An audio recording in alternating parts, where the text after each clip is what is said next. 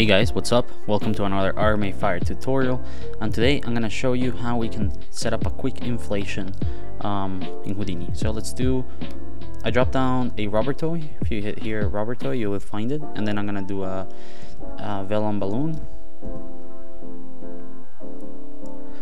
and then we connect this here, and then we do a vellum solver. On the vellum solver, we are going to turn off the gravity, and we are going to increase our pressure here to say something like 11. Hit play, and literally that's all you need to do to inflate an object inside of Houdini quickly. A couple of things to have in mind: if you come here to the vellum constraints, you can increase the stretch stiffness and the bend stiffness to give you different results.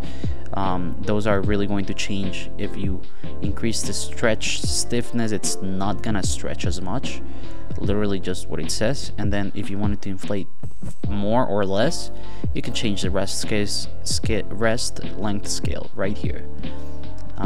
I will leave you guys a few videos of this, and I will be back with more.